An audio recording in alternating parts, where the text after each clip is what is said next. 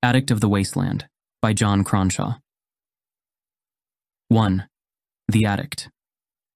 The addict takes the road east away from the grid.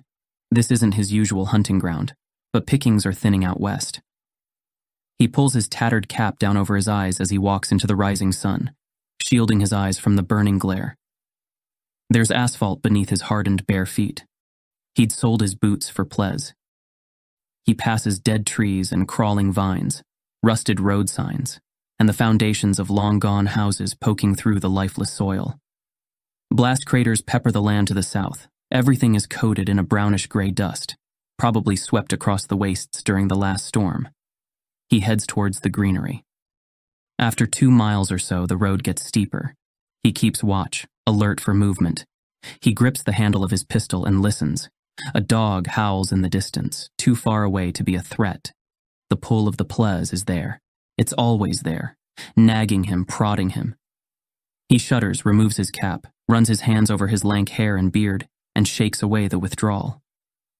The land around him is greener now, wilder. Grasses and mosses stretch across the asphalt, swallowing it, making it part of the land. He reaches the top of the hill, looks down, and puts his cap back on. The sky is clear and the air fresh up here. He sweeps his eyes along the horizon, scanning for a victim. In the east, he catches the glimpse of the dead city, a black smudge of shimmering filth. Nearer, there are cultivated fields and a road leading north to the settlement, Trinity. A river winds through a valley to the south, and there's someone on the road ahead. The addict takes cover behind a tangled thorn bush, watching as the person approaches. The woman is alone and walking with slow, ambling steps. She's wearing a headscarf and has dirty blonde hair. He looks around, knowing it could be a trap, knowing she could be bait for an ambush. She's straining against the weight of a backpack, leaning into each step as she climbs the road towards him. He waits and watches. Her clothes are made from thick wools and leathers. A hunting knife hangs from her belt. He pulls his cap down, obscuring his face. As she reaches the thorn bush, the addict confronts her, pistol in hand. "Hold it right there." The woman stops and curses. "Don't hurt me. I'm not going to hurt you if you do what I say." He can tell she's not an addict. The woman's eyes are tired and sunken. "Okay." Her words come out thin, resigned. "First, I need you to toss that knife on the ground." He gestures with the pistol, then step away. He keeps the gun aimed at her, while she unfastens the knife and places it on the ground. She stares up at the addict and steps back. Easy now. Eyes never leaving the woman, he steps forward, leans down, picks up the knife and holds it in his left hand. "You alone?" The woman hesitates, looking around. "No, my man, he's armed." The addict smirks. "You're alone. That's good. Please don't hurt me." "I'm not going to hurt you. Drop your pack." He gestures with the knife. The woman slides the backpack from her shoulders, places it on the ground in front of her, and shakes her head. "Step back." The woman takes 3 paces back and looks down. "Keep going." The woman nods, takes 5 more paces, and stops. "Any plez?" "No." She folds her arms across her chest. The addict keeps his pistol fixed on her. He kneels, opens the top flap of the backpack and drags its contents out. There's a water bottle, 5 tins of food, a coil of blue rope, a pair of books, socks, a box of matches, and a blanket. He grins, drops his backpack to the ground, takes the books, rope, and matches and stops. He glances up at the woman, notices the bulge of her belly and hesitates. "You pregnant?" The woman gives a quick nod. Damn it. He drops the blanket, bottle, tins, and socks back into the woman's backpack. "I'm taking these things." He pats his backpack. "You keep the rest, it's hard out there." She stares at him, confusion etched on her brow. "What?" "Take your stuff. Go, before I change my mind." The woman nods, picks up her backpack and runs west, away from the addict. Damn it. He shakes his head and stares down at his pistol, at his trembling hands, and shudders. He drops the knife into his backpack and lifts it onto his shoulders. He looks back along the road. The woman is still running. He lets out a long, deep sigh, turning his attention back to the road ahead. He can reach Trinity by sunset. 2. Trinity. Wheat fields wave against the breeze to the addict's left as the outer fence of Trinity comes into view. Reds and oranges from the setting sun shimmer along the edges of the approaching fence. The fence encloses the settlement in a ramshackle combination of corrugated iron, stones, wood, and sheets of thick plastic and metal. Here and there is a lamppost or a road sign. He recognizes parts of cars. Rope and telegraph wires secure things in place. Away from the fence to the right looms a towering wooden crucifix. "Hello?" he calls. He looks along the top of the fence and then down at his feet. The road ends where he is standing, but there is no sign of an obvious entrance. He hears the voices of people and the calls of animals from the other side of the fence. He cups his hands around his mouth. "Hello?" A section of fence slides across with a rumbling scrape. A dark-skinned woman with black dreadlocks leans around the gap and eyes him with suspicion. "We don't know you. What do you want?" She wears brown robes and holds herself with a raised chin and straight back. "I hear you trade," the addict says. "I've got some things." "What sort of things?" The addict gives a half shrug, scratching his beard. "A few books." "You armed?" "Yep." "Wait here." She closes the fence behind her. He watches her disappear inside and waits. He's aware of the need for pleas, the pull, the urge. A cold sweat spreads over his body. A prickling, tingling sensation stretches along his flesh, pulled taut like a snare. A harsh metallic roar erupts as the fence is opened again, this time wider. A tall, skinny man with thin black hair and pale skin stands next to the woman and looks the addict up and down with a scowl. "Could you hand over your weapons to Jacob?" the woman asks. The addict frowns. "We'll return them when you leave." The addict nods, takes his pistol from his jacket and hands it over. He swings his backpack to the ground, retrieves the hunting knife, and hands it to Jacob. "Is that everything?" asks Jacob. "Yep, that's all I've got."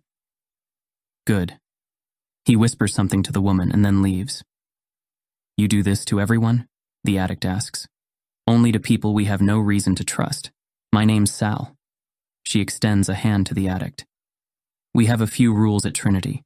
We live by God's law here. We treat others how we'd like to be treated. We do not kill, steal, fornicate, cause harm, or lie. We are a community of friends, but we will not hesitate to banish anyone who goes against our rules. Is that agreeable to you?" The addict raises an eyebrow. "You're saying I need to keep my nose clean?" Sal folds her arms. "Precisely." The addict gives a shrug. "Okay." Sal leads him into the settlement and closes the fence behind them.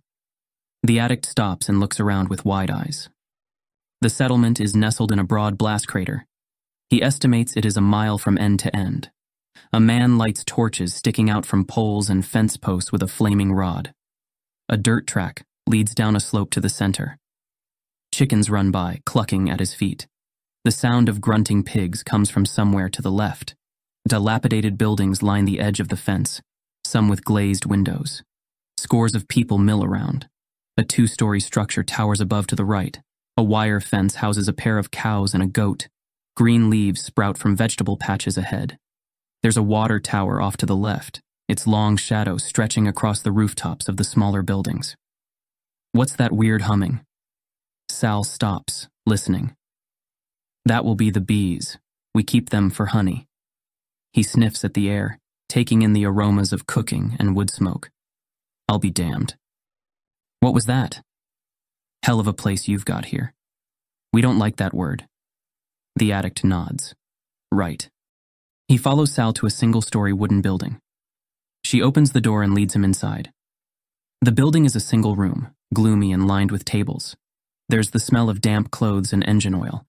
The tables are piled high with goods, arranged in no real order. Next to him is a table littered with bottles, children's toys, sheets of plastic, and a roll of wire. Underneath are a few pairs of boots and shoes. There are car parts, clothing, cutlery, blankets, pots, plates, and items the addict doesn't recognize. Beeswax candles cast an orange glow across the wood-paneled walls. "You buy books?" the addict asks. "We certainly do." Sal offers him a short smile. Is there anything in particular you're looking for? He makes a show of looking around the room. Anything I can trade back at the grid, nothing specific. Sal leads him over to an empty table. Please, show me what you've got. The addict swings his backpack onto the table, takes out the books and lays them side by side. Sal examines them, looks up at him and frowns. Where did you get these? And please don't lie to me. From a woman on the road. You stole them, you mean? Her voice is calm, flat. The addict scratches behind his right ear and looks at the ground. You've got to do what you need to if you're going to survive out there. You robbed a pregnant woman. Is she still alive? I didn't hurt her. He opens his hands, meeting her eyes. Honest word. Sal's eyes narrow. You took her goods. Only what's here. I didn't take her food. I didn't take her water. I saw she was pregnant. He shakes his head. That's the truth. If she returns, I will ask her. Right. No deal then. Absolutely not. Right. You'd better give them back to the woman next time she's here. I'll be on my way. The addict goes to leave. Can you get whatever his name was to return my pistol? He pulls on his backpack, walks over to the door. Wait, says Sal. The wastes are too dangerous to wander alone. He stops, looks back at Sal, and tilts his head in confusion. I'll have Jacob prepare a room for the night. You'd do that? He asks, raising his eyebrows. Sal nods. Of course. You've shown willingness to change your ways. You had a choice to walk away, to trade those books elsewhere, but you didn't. You may live your life with sin, but there can be salvation. The addict doesn't say anything. Are you hungry? She asks. Yep. Aren't we all? Sal leads the way across the settlement to a large wooden building. This is our communal hall. We all eat together here. Sal shuts away the darkness when they step inside to the warmth and noise. 3 long pine tables and 6 benches fill the room. Men, women, and children sit in rows, eating soft breads, boiled potatoes, and roasted meats. A tray piled with boiled eggs is passed along the first table. There's a seat over there, she says, pointing to the far end of the center table. Smiling, the addict takes a seat. A tin plate makes its way down the table towards him, and then a second plate when Sal takes her seat next to him. He looks up and recognizes Jacob. Jacob, isn't it? Jacob nods, looking at Sal. She gets to her feet and scans her eyes across the other residents' faces. Let us pray. Confused, the addict looks around and sees the others dipping their heads and clasping their hands together. He copies the gesture. Dear Lord, we want to thank you for this meal and for the protection you provide us. Please give us the strength to help those who need helping and to keep us safe in these final days. Amen. Sal returns to her seat. The addict feels a nudge against his side and raises his head. You can stop praying now, Sal whispers. Oh, right, thanks. He lets Sal fill his plate with bread, roasted chicken, and potatoes. A woman to his right passes him a clay cup. A carafe of water is passed down the table. This is an amazing place, he says, looking around. Nothing like the grid. Jacob scoffs. Such a terrible, unholy place. The grid? The addict shrugs one shoulder. It's all right. Jacob tilts his head and regards the addict for several seconds. You don't look all right. Your skin's practically hanging off you. You've got bruised eye sockets. You're pale and sweating. Sal places a hand on Jacob's and shakes her head. Don't, she whispers. You know how I feel about letting Plezheads in here, Jacob says, pulling his hand away. We are all God's children, Jacob. Jacob shakes his head. You're right, I apologize. It is Plez, isn't it? Sal asks. Of course it is, Jacob snaps. Look at him. Sal shoots a glare at Jacob before turning back to the addict. Am I right? The addict scratches his beard, takes a piece of bread in his mouth, chews and swallows. Yep, you can't get off it, what can you do? That's not true, says Sal. If you're willing, you can be free with faith. Faith? He rolls his eyes. What's faith? You think God's gonna help me off Plez? He lets out a bitter laugh. Look around us. Look at the world. If God existed, God died a long time ago. I respect what you do here, I really do. You seem to have got it figured out. Please don't start talking to me about God, about some guy in the clouds looking out for us. No one's ever looked out for me. He tears a piece of chicken from the bone. We can look out for you, says Sal. The addict stops, the chicken raised halfway to his lips. You can change. And what if I don't want to change? The addict asks, placing the chicken back down on his plate. Your decisions aren't your own. You're led by pleas to steal, to lie. But even when you do steal, you show compassion. You can live a good life. The addict waves a dismissive hand. I'm not interested in this God stuff. It's not about God. It's about doing right. Sal meets his gaze. You know what doing right is. I've seen it. The addict doesn't respond, grabs the piece of chicken from his plate and eats. Sal leans forward, touching the addict's left hand. You can be free. She looks up at him. You can focus on finding something good. There's no good in this world. Exhausted, the addict lies back on a soft bed. He pulls the woolen blanket over him and sighs. To his left, there's a bedside table. At the end of the bed, his backpack leans against a wooden chair. A slight draft comes through a broken join in the wood paneling along the left-hand wall, next to the door. Wind whistles through the gap, making the flame of the beeswax candle on the bedside table flicker and dance, casting rippling shadows along the wall.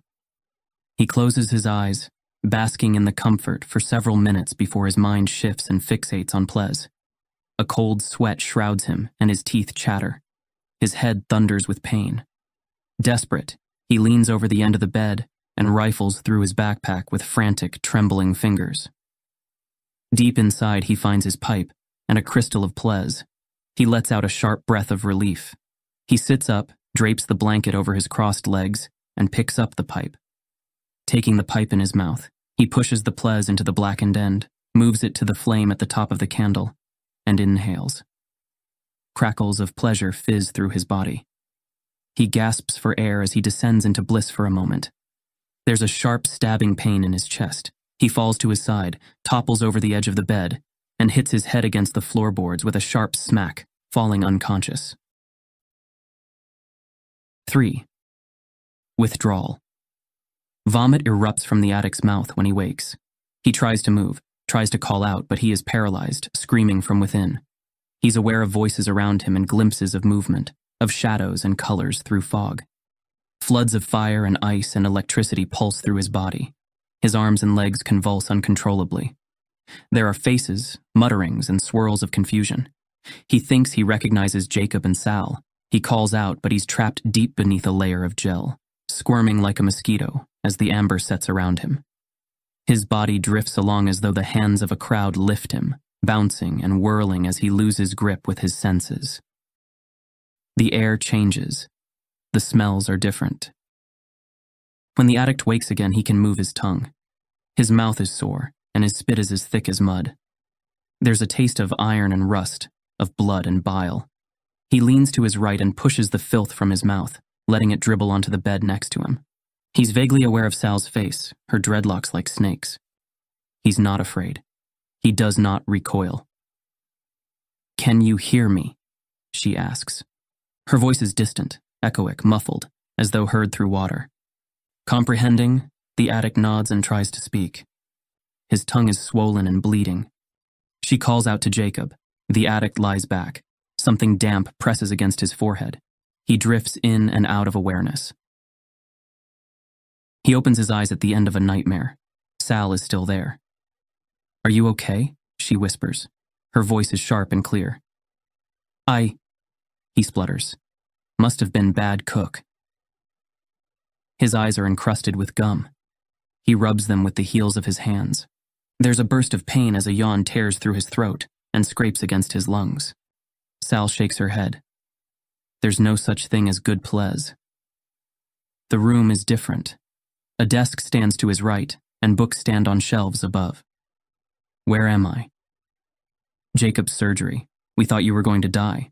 Jacob thinks you had a bad reaction.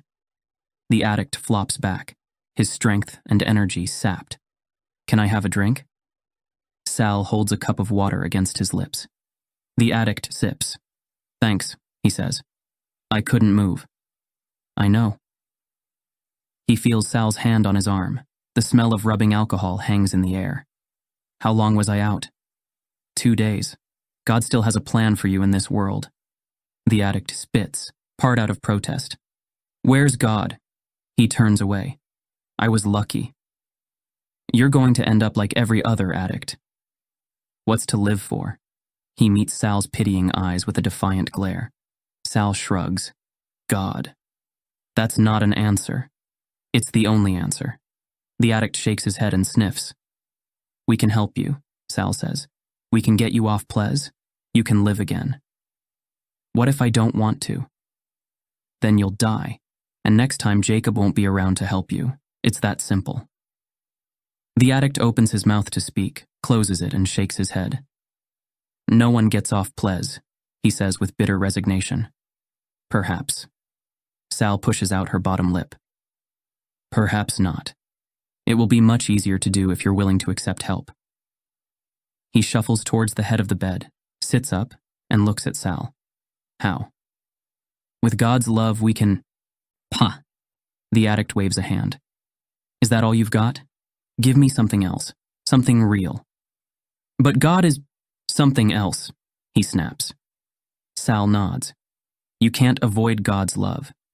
But if you need something else, think about something you love." The addict considers this, sighing. "All I've known for so long is Ples. All I think about is getting it, and then I'm on it, and then I want it again. It's always there. That's all I've got." Sal makes a grim smile. "I know," she whispers. Think back. Think back to before the Ples. What did you like?" "I was a kid. I'd play, I'd make things, I'd read. My mom used to have these books from before, stories about dragons and magic, about rockets that went through the sky. I miss that." "Can you still read?" The addict furrows his brow. "I couldn't say. It's been so long." "We've got lots of books here, stories from before the end times. You can read them, you can stay here. We can help you." The addict smiles. "No God stuff?" "It's all God stuff, but I'll try not to preach to you. All I ask in return is that you live by our rules and attend sermons on Sundays." The addict wrinkles his nose. "What do you mean?" "We meet as a community once a week to hear a lesson from the Bible. You don't have to believe in God, but the lessons are useful for us all to live better lives." "And you'll help me?" "No offense, but I'm waiting for the catch. The catch is that you free yourself from Ples, that you live your life doing right." Sal rises to her feet. "I won't ask for an answer now. You're tired, and you've been through a lot. Please think about my offer." "Will do." 4. Hope. When Sal returns a few hours later, she's carrying a tray of food. There's a bread roll, a leg of chicken, and a pile of steaming mashed potato. "Hungry?" she asks. She slides the tray onto the bed next to the addict. "I can eat. Thanks, Sal." He leans over, taking the chicken leg with his left hand. His movement is weak, but he manages to lift the meat to his mouth and take a bite. You've no idea how good this tastes. He wipes his mouth with his sleeve, looks down at his clothes and realizes they're not his own. "Where are my clothes?" "They've been washed and are waiting for you in your room." "Right. Thanks." Sal sits down on the seat next to him. "Have you thought about what we were talking about before?" she asks. "Yep." "And?" He gives a sigh, scratches his beard, and looks down at the food. "I keep thinking there's a catch. I keep thinking this is too good to be true. When you live at the grid, you know everyone's got an angle. Everyone's looking to get something from you. I've already explained the catch. No more Ples. Do right. It's that simple." "It's not simple." "It is," she says flatly. "If you swear to stop taking Ples and do all you can to do right, you will have our friendship. We look out for each other here. Love is the most precious thing we can all give." "And what if I mess up? What if I can't help myself?" The corner of Sal's mouth twitches. "It won't come to that." She shakes her head. "You need to start holding on to hope." "But what if it does?" He turns to Sal, meeting her gaze. "Hope springs eternal. With help and love." She takes in a deep breath. I won't let that happen. The addict sighs. Have you seen an addict twitching? Have you ever seen a guy scratch his own eyes out because he can't get pleas? Sal remains silent, looking down at her hands. I have. The addict folds his arms. I don't want to be that guy. There are also the addicts who die every day from a dangerous batch, or because their bodies just give up. It seems to me either choice is fraught with risk, but one of them leads you to a path of living a good life, and the other does not. He considers Sal's words, tasting the creamy potato he holds in his mouth and swallows. Okay, I'll do it. 5. The fence. Candles flicker. A fire burns in the corner, throwing a warm orange glow across the addict's face. Books line shelves along the walls, and sunlight pours in at a steep angle through a glazed window.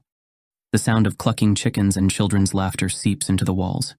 The addict leans forward on the bench, looks to Sal and smiles. He turns back to his book spread open on the desk before him, squinting as he focuses on the words. Do you think you can still read? Sal asks. A little. It's coming back to me. I can remember the letters on their own, but I'm struggling with the sounds when they're together. He points to a word with a grubby finger. What's that say? Ishmael. What's an Ishmael? It's a name. He looks at the words and nods. Call me Ishmael. Sal nods. That's right. Keep going. So, he narrows his eyes, looking to Sal. Some. Right. He turns back to the page. Some. Years. Ago. Never each a mind. How long. Prick. Damn it. He slams the book shut, leans back, looks up at the ceiling, and rubs his beard. I can't do this. You can. She places a hand on the addict's arm. The word is precisely. Agitated, the addict gets to his feet, takes off his cap and runs his fingers through his hair. His eyes wander half-focused around the room. I'm twitching, Sal. I can't do this. You're doing great. Sal's voice is calm, patient, reassuring. The addict paces back and forth. Sweat gathers around the back of his neck and slicks his forehead. Floorboards creak beneath his feet with each step. He takes a deep breath, holds it, and lets out a sigh. His hands tremble. I can't do this. Try to sit back down. She pats the chair and smiles. You think I can sit still. You think I can concentrate. All that's going through my head is pleas. I need to get some, just to get me by. No. Her voice is firm. You'll only be going back. You've got to keep hope in your heart. Hope? That's nothing. That's like your God. Sal raises her chin, pursing her lips. Please sit down. With tears filling his eyes, the addict sits. He drops his head into his hands and sobs. Sal's arm moves around his back. She comforts him. I can't do it. He grabs a fistful of hair.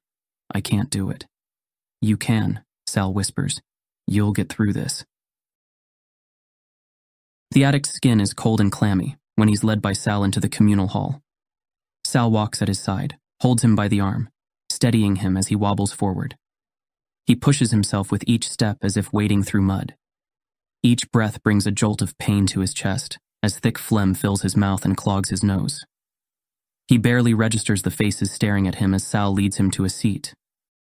Dazed, the addict gives a half smile when he realizes a plate piled with potatoes, carrots, and fried pork has been served to him. His head sways as he struggles to focus on Sal.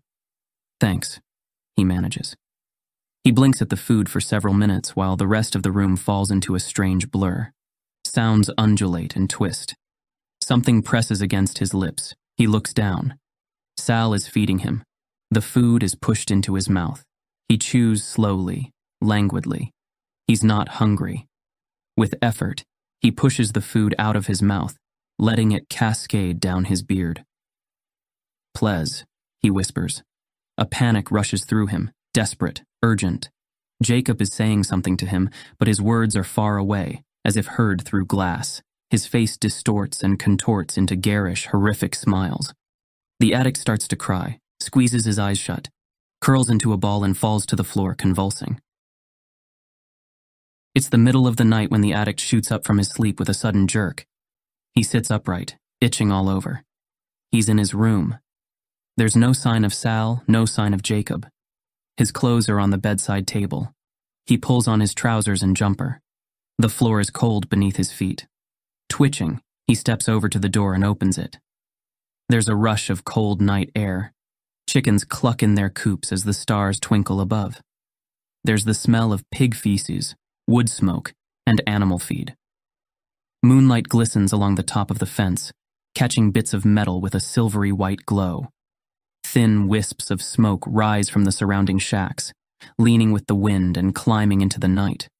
He walks downhill towards the center of the blast crater. A cow looks up at him with sleepy eyes. He walks over, pats the cow's head. Its ears twitch. The addict sighs, wandering past the chicken sheds, the vegetable patches, and uphill towards the communal hall. Only the animals make a sound. Walking along the fence, he gropes for an exit. He passes beneath extinguished torches and runs his hand along the twists of rope and wire. He slides his back down a smooth sheet of metal and sits with his head between his knees. His fingernails draw blood from his clenched fists. He squeezes harder, trying to feel something that isn't the pain of withdrawal. Icy sweat coats his skin as throbbing bolts of pain ricochet around his skull. "Damn it," he whispers. He strikes the ground with his fists. Frustrated, he tugs at his beard, tearing out handfuls of hair, then letting them drift to the ground in clumps. He arches forward and cries out. Tears sting his eyes as they wash down his face. The taste of blood fills his mouth. He rolls onto his side and vomits. "I can't do this, I can't do this." A hand rests on his shoulder. He looks up. Sal. 6. The Fall. The addict takes slow, deliberate breaths. He looks down at the page, furrowing his brow. "I can't do this, Sal. I'm spent." Sal folds her arms and gives an admonishing glare. "Try to focus." "I can't focus, damn it." The addict looks down at the dried cuts and half-formed scabs on his palms, shaking his head. "You said you'd get me off this stuff." "We are." Sal places a hand on his left arm. "You are going to get through this. I know it's tough." He jerks his arm free and turns to Sal with anger. "You've no idea how tough it is. No one gets off Plez." He slumps over the desk, burying his head in his arms. "I'm beyond help." Sal's hand is back on his shoulder. "What?" he snaps. "How do you feel?" The addict sits up and gestures to his hands. "Look at me. I stink. I'm sweating." He holds his trembling hands up in front of Sal's face. "See that? That's the shakes, the twitches you get when your body's crying out for Plez. It's all I can think about." He tugs at his beard, giving Sal a haunted look. "But you must feel better than you did, surely." "I'm not unconscious, if that's what you're getting at." Sal smiles. "Things will get better." Jacob said the Plez just takes a while to work its way out. He sighs and wrings his wrists. I know. Sal jabs at the book and smiles again. "Go ahead." "Call me Ishmael. Some years ago." He looks up and sees Sal smiling and nodding for him to continue. "Some years ago. Never mind how long. Precisely." "That's it," Sal whispers, "having little or no money in my purse, and nothing in Pardic." He coughs. Globs of blood and phlegm burst from his mouth. A convulsive, uncontrollable fit rushes along his body in wave after wave. He drops to the floor shaking, sobbing. He coughs again and vomits. Sal runs to the door. She calls out. The addict's vision fades to nothing. Hushed voices whisper around him when the addict stirs. He forces his eyelids open. Looking around, he realizes he's back in Jacob's surgery. His mouth is dry, and he wheezes out each pained breath. Water. He looks up at Jacob and Sal. They watch him, their faces etched with concern. He sips the cool water when Jacob leans over him and hands him a pewter cup. "What happened?" he asks. "Try to take it easy," Jacob says. "You had a bit of a fall." The addict raises a hand to the right side of his head and cringes at the sharp spike of pain. An egg-sized bump protrudes from his skull. He grimaces. "How?" He takes another sip of water. "You had a fit from the withdrawal. You're lucky Sal was with you." Damn it, the addict says. I just want to be over this. Jacob wipes the addict's brow with a cold, damp cloth. You're nearly there. You don't look as yellow as you did, and your eyes are starting to look normal. I don't feel normal. You will. Jacob offers him a shrug. I need to do something. I can't just wait about. What needs doing around here? He reaches for the cup, takes another sip of water, and sits up with his head leaning against the wall. Do you know about animals? Cows, chickens, pigs? The addict shakes his head. No, they don't have anything like that at the grid. Jacob nods. Okay. He looks around. How about toiling in the fields? You know about growing crops? No, I'd be willing to learn. Jacob purses his lips and taps his chin for several moments. You could always clean dishes. I could do that. At least it will give me something to distract me. If you think I'm over the worst. Jacob nods. I'm not sure if you are over the worst yet, but I'm sure you're closer to it being out of your system than not. Resigned. The addict gives Jacob a blank look. Right. 7. Cleaning. The addict throws a handful of dust onto another tin plate and rinses it away with water heated by the fire. He adds the plate to the pile to his left. Men and women work around him, preparing food for the evening meal. A vat of stew bubbles on a stove behind him.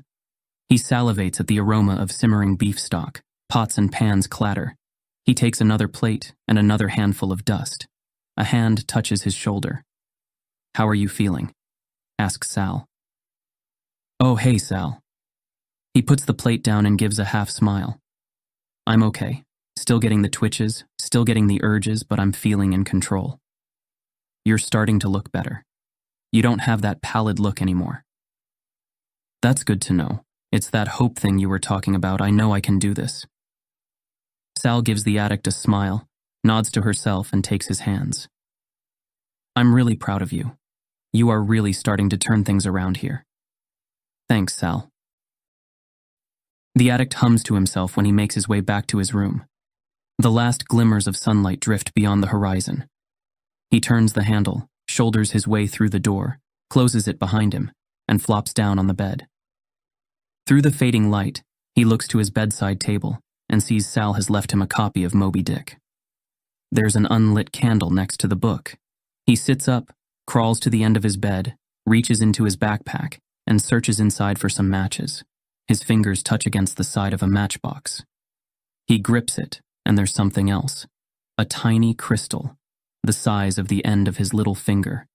He is paralyzed for a moment as if frozen in time. He grabs the crystal and the matchbox, placing them down on the bedside table to his left. There is an incandescent burst of light when the addict strikes a match. With trembling fingers, he lights the beeswax candle and extinguishes the match with a flick of his wrist. He crawls back to the end of the bed and reaches into his backpack for his pipe. He holds the pipe in his hands, cold against his skin. His thoughts are being pulled and stretched in two directions, the clash of shame and desire. He stuffs the crystal into the pipe and holds it against the candle flame. A sudden jolt hits the back of his brain like a surge of electricity. His nerve endings smolder as arcs of bliss and pleasure engulf him. His heart races, his breath deepens, sweat oozes from his pores. He slumps, descends. 8. Relapse. The addict sits bolt upright in his bed. His sheets are drenched with sweat and urine. Thin streams slice through the gloom, reflecting on the surface of the pipe. Leaning, he picks the pipe up and looks down at it for a long time, ashamed. He shakes his head as tears run down his cheeks. Damn it. He gets to his feet with weak, awkward motions, stepping over to his backpack. He drops the pipe in and sighs. Squinting, he opens the door to his room and looks out over the settlement. The sun shines with an oppressive ferocity. He shields his eyes from the glare with a forearm. Bad night, comes a male voice. Startled, he jerks to the right and sees Jacob. He clears his throat, hoarse and dry. Yep, bad night. Jacob tilts his head, regards the addict, and examines him. You sure it was just a bad night? The addict looks down and kicks a stone at his feet. Just withdrawal. You know how it is. You've got your color back. The addict shakes his head. What you mean? Stop this, Jacob spits. The bruising is back around your eyes. There's no response.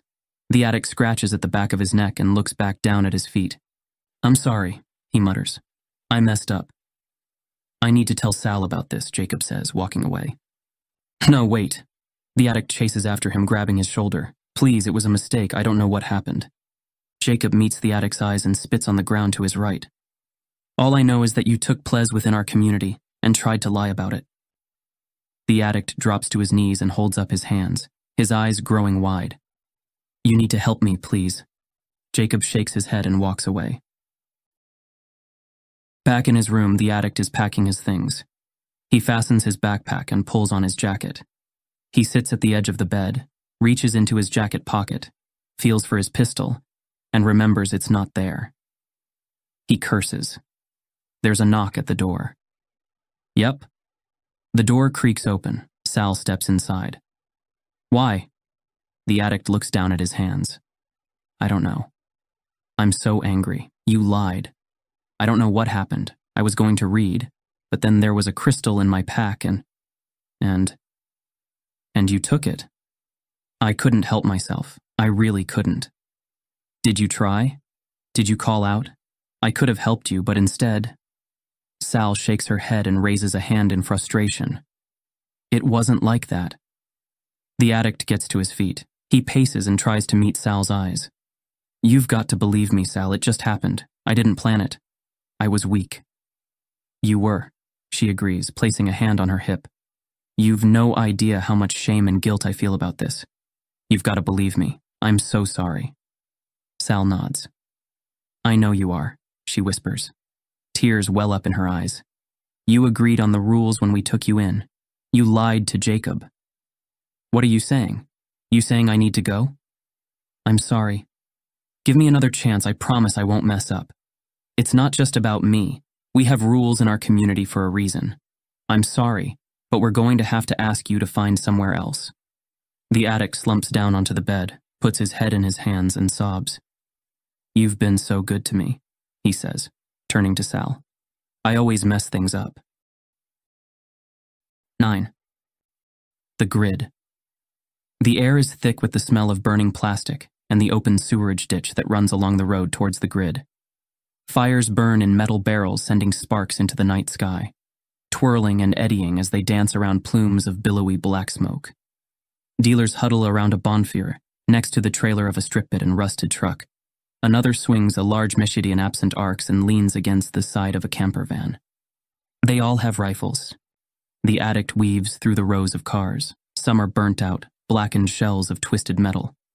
Men and women lie dazed on the car seats. Tiny sparks of flame, like campfires in a dark forest, mark the smoking of Plez.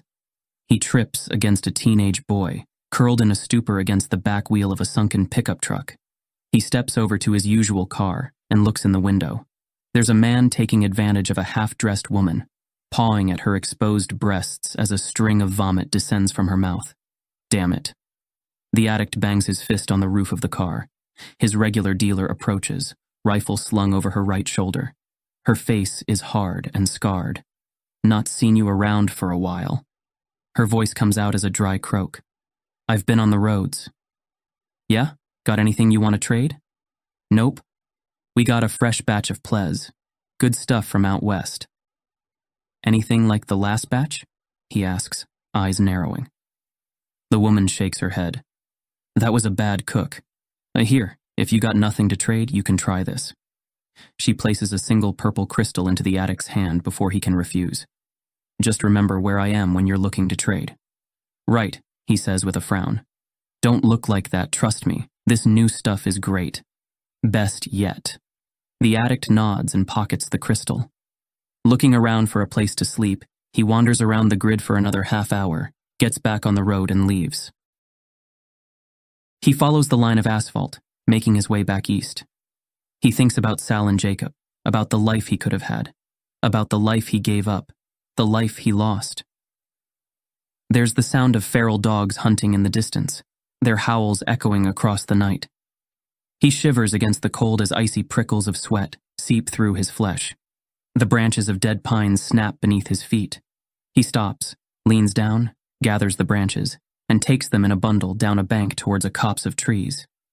He arranges the branches in a pile and lights a fire. He removes his backpack and places it on the ground. He leans with his head back against a tree and drapes his jacket over his knees like a blanket. The cold stings his tears. With aching joints, he reaches into his backpack and takes out his pipe. He feels its weight in his hands, the cold wind against his fingers. No more. He pockets the pipe in his jacket and takes out his pistol. Without looking, he opens the chamber, removes the bullet and blows on it. He returns the bullet, listening to the usual click. Thoughts of Sal and Jacob fill his mind again. He wonders if he can make things right. The campfire is nothing but cold white ash when the addict awakens. He lies on his side, his head resting on his arm. A rabbit sniffs around the fire, then looks up, meeting eyes with the addict. They stare at each other for a long moment. He pushes himself up, leans with his head against the tree and watches as the rabbit darts away, zigzagging through the undergrowth. Shaking away the numbness in his arm, he looks around, feeling the need for Plez. With a groan, he forces himself to get to his feet. He brushes soil and leaves from his clothes and skin and reaches into his backpack. Groping around, he retrieves a water bottle. The bottle is light, almost empty. He unscrews the cap and takes a sip. There's a foul metallic taste. He spits the water out. Damn it. He wipes his mouth with his sleeve, screws the cap back on, drops the bottle into his backpack, and heaves the backpack onto his shoulders. He looks up the embankment towards the road. The pang of hunger pulls at his stomach. He curses when he realizes he has no food. Weak and sore, he sets off onto the road, heading east. He passes the skeletons of ancient buildings, their foundations standing like grim memorials to the time before. Tiny explosions of dust creep into the air whenever he knocks against a vine or branch. He grows alert as the road gets steeper. He checks for his pistol, for his hunting knife, and shakes away the thoughts of Plez. He smiles when the land becomes greener, when the dust, craters, and bare earth make way for thick trees and bushes. There's an apple tree to his right. He approaches it and twists an apple hanging ripe from a low branch. He brushes away a coating of dust by rubbing the apple against his trousers. He takes a bite, smiles at the spray of bittersweet juice in his mouth, and revels at the crunching sound as he chews. The sky has a brown tinge to it when the addict reaches the top of the hill. His leather coat flaps against the wind, and he squints against the swirls of dust. Dropping to one knee, he removes his backpack, takes a kerchief from a side pocket, and ties it around his head, covering his mouth and nose. He gets up, pulls on his backpack, and looks east towards the city, the black shimmering smear, hazy through the approaching dust storm. He looks back towards the grid, only visible as thin trails of rising black smoke. Turning back to the road, he marches forward, ambles downhill, all the while shielding his face from the thickening dust cloud. After an hour, he sits with his eyes closed as the winds tear against his skin. He leans with his back against a tree, listening to the branches creaking and rattling above. His breath is warm against his kerchief. Dust drops from his beard and jacket in clumps, or otherwise clings to his sweat, coating him in grime. He coughs. His lungs burn and his throat is raw. Above, the branches crash against each other, protesting against the wind. He opens his left eye, follows the line of the asphalt, closes it to a narrow slit, and gets to his feet. With pained steps, he pushes against the wind. He grimaces at the peeling flesh on his hands, the skin along his fingers bright pink and cracked. He dips his head and holds his left forearm in front of his eyes, trying in vain to shield himself. Damn it, he grunts. He takes a trail to his left and stumbles towards Trinity. Dust settles like snowdrifts along the east side of the fence when he arrives. With clenched fists, he bangs at the sliding gate. Sal, he calls. Jacob? He beats on the fence again, waits for a minute, and tries again. The sound of his voice being drowned out by the rattling of metal, the creaking of wood, and the whistling of the swirling storm. When no answer comes, he walks along the fence, looking for another way in. But there is nothing. On the west side, he realizes he's sheltered from the wind. He slides with his back down a sheet of thick plastic, sits leaning against the fence, and waits. The sun is setting by the time the storm abates. Dense purple clouds circle across the sky, as thin wisps of wood smoke drift over the sides of the fence. The addict unties the kerchief from his face, shakes away the dust, folds it, and puts it in his backpack. He gets to his feet and stretches. The nagging pain of Plez withdrawal tugs at him, nudges him, assaults him. He coughs, walks back around to the entrance, and bangs on the gate. He leans backwards and cups his mouth. "Sal," he calls. He knocks again and then steps back as the gate slides open. Sal leans around the gate with a confused expression. "What happened?" she asks. She's wearing a black woolen robe, its hood pulled tight around her head. The addict looks down. His clothes are filthy, and his feet and hands are bloody. "I got caught in the storm." "You were out in that?"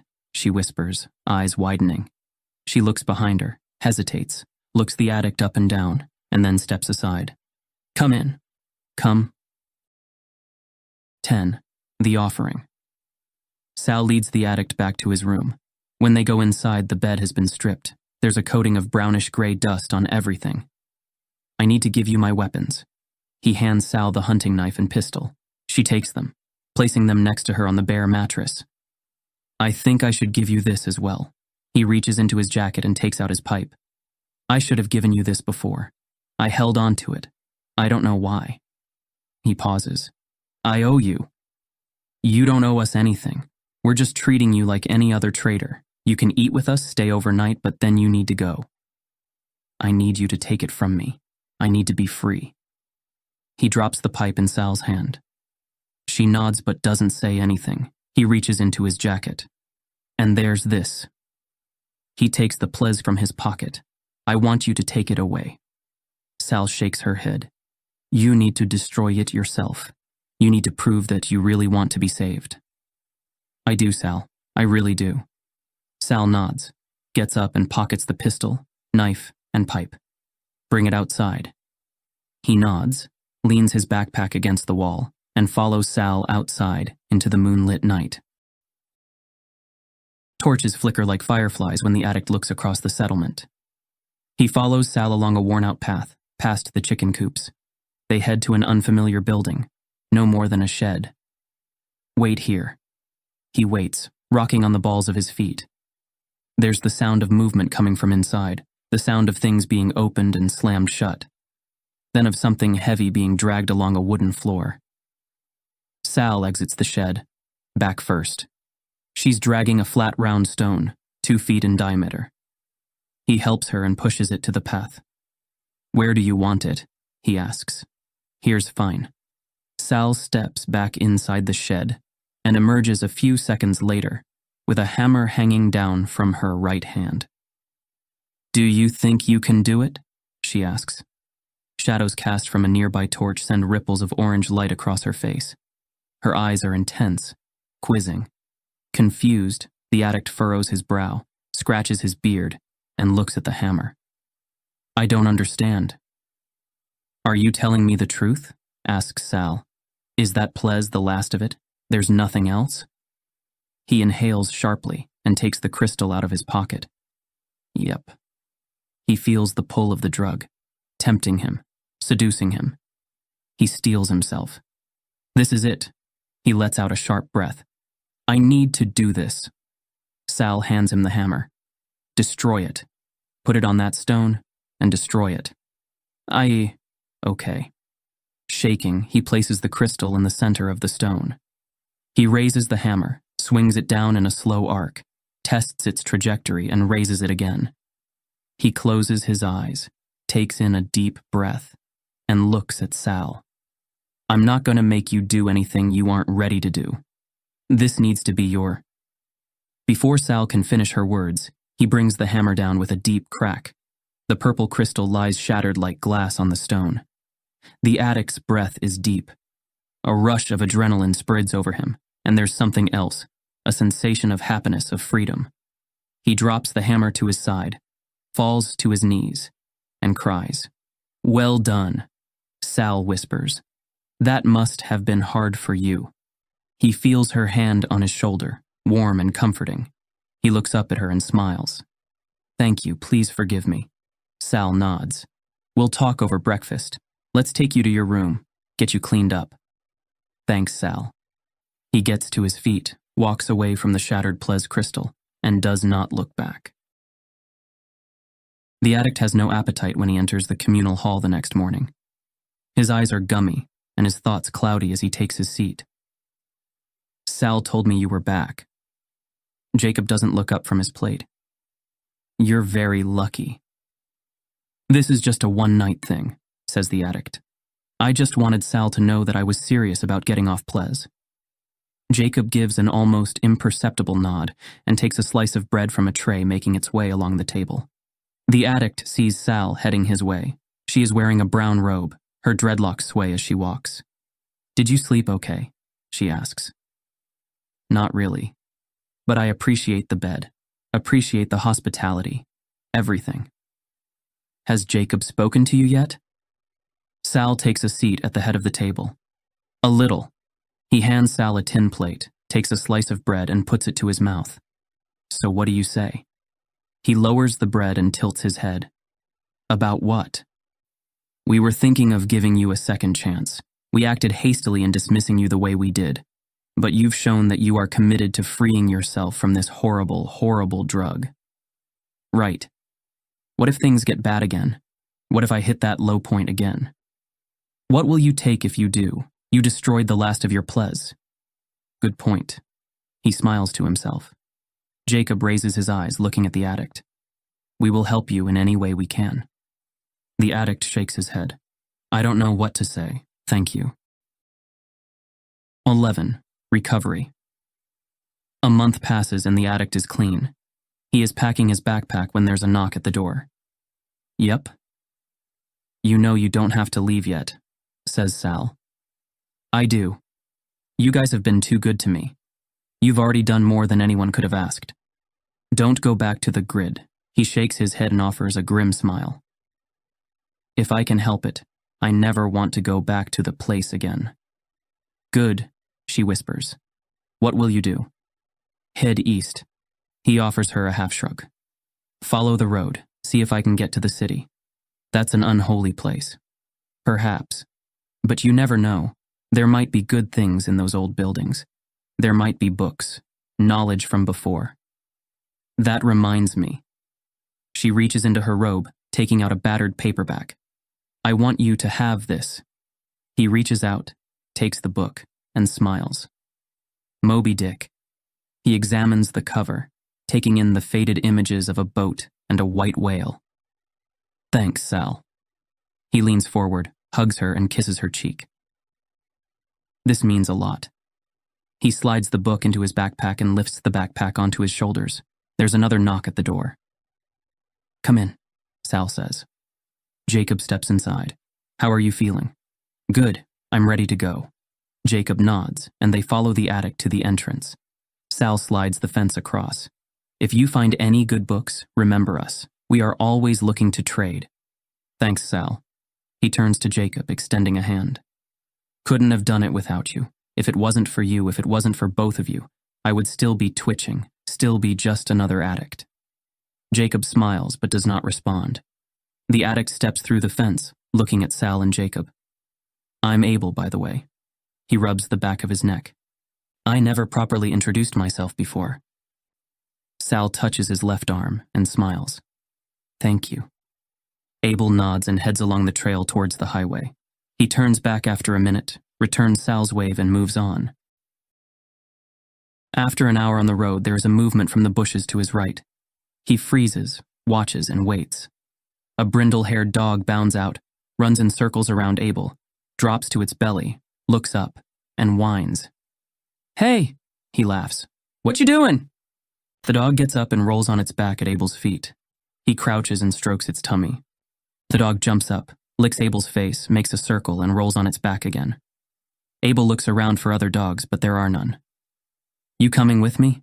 He asks, getting to his feet. The dog circles him and makes a cheery yap. Come on, girl, he says. Let's go. The end. Thanks for listening. Subscribe now so you don't miss out on future stories. Addict of the Wasteland is a prequel story to Jon Cronshaw's Wasteland series. The first book, Wizard of the Wasteland, is available now. Visit joncronshaw.com addict.com/books to find out more. Addict of the Wasteland is copyright 2016 by Jon Cronshaw. All rights reserved. This is a work of fiction. Names, characters, businesses, places, events, locales, and incidents are either the products of the author's imagination or used in a fictitious